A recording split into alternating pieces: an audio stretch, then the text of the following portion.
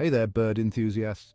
Today I'm taking you on an incredible journey to explore the migratory birds of Bangladesh's wetlands.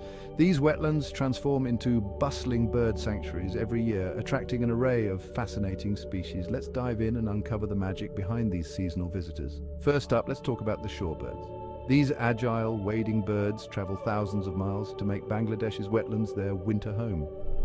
Species like the black-tailed godwit and the little stint rely on the mudflats and marshes to refuel and rest. It's amazing to think about the sheer distances they cover, isn't it?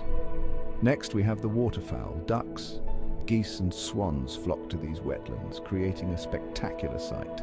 The northern pintail and the gargani are just a couple of examples. These birds depend on the abundant food and safe resting places provided by the wetlands.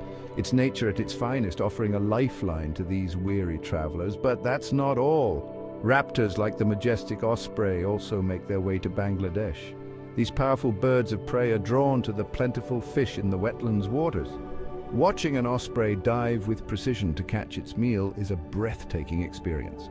These wetlands truly offer a diverse and dynamic ecosystem for our feathered friends. The importance of these habitats cannot be overstated.